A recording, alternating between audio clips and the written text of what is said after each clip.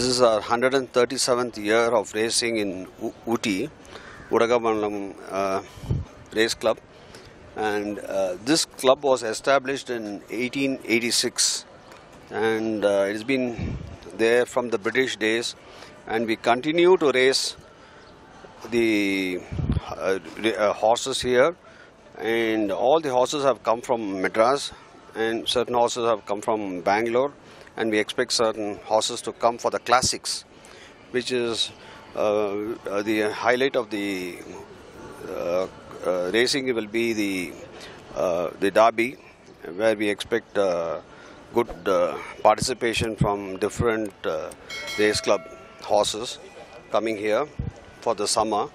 And being this is the first summer tourism for tournament. I mean, we have this summer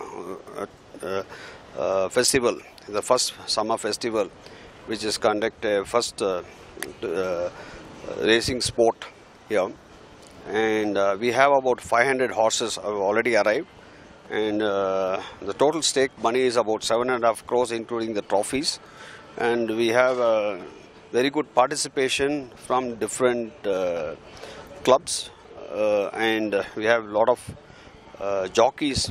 Especially this year, a lot of jockeys have come from Hyderabad, Bangalore, Bombay, and of course Madras. So we expect to be the contest will be very competitive and lively.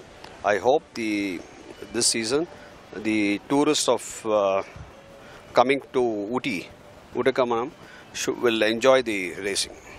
Thank you.